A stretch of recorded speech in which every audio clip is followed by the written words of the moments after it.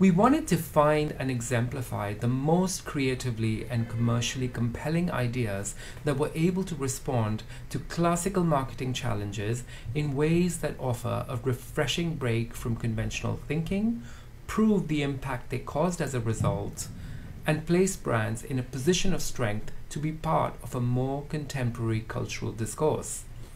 The Grand Prix winners in creative effectiveness and creative strategy demonstrate how the work makes an impact that travels beyond the confines of the category or the geography it operates in, which gives it the propensity to inspire on a grand scale. The Creative Effectiveness Grand Prix winner stood out for many reasons. The objectives were undeniably audacious given the nature of the problem.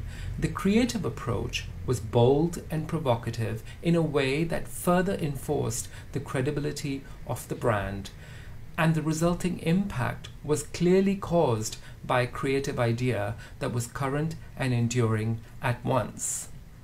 The Creative Effectiveness Grand Prix winner for Eurobest 2020 is...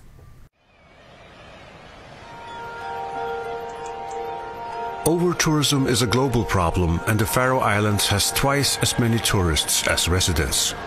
To keep the islands unspoiled, we needed to turn tourism into Voluntourism, so we closed the country. We asked the Prime Minister to help. On behalf of the Faroese government, I hereby declare the Faroe Islands closed for maintenance and open for Voluntourism during the last weekend of April. During the weekend, all sites and attractions will be closed for regular tourists.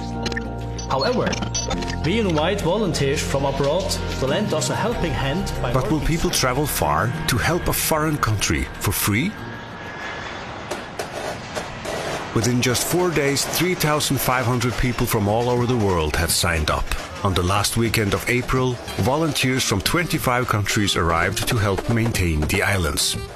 Together with locals, the Volunturists help maintain walking trails, viewpoints and fences to preserve the country's nature.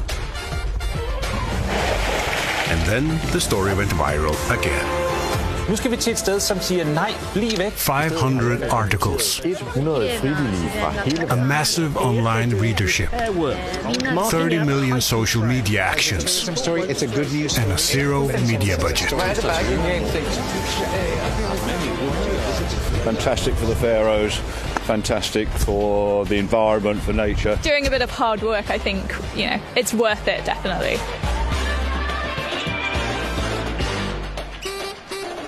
Amazingly, when we closed, 10 times more Volunturists signed up to help the Faroe Islands.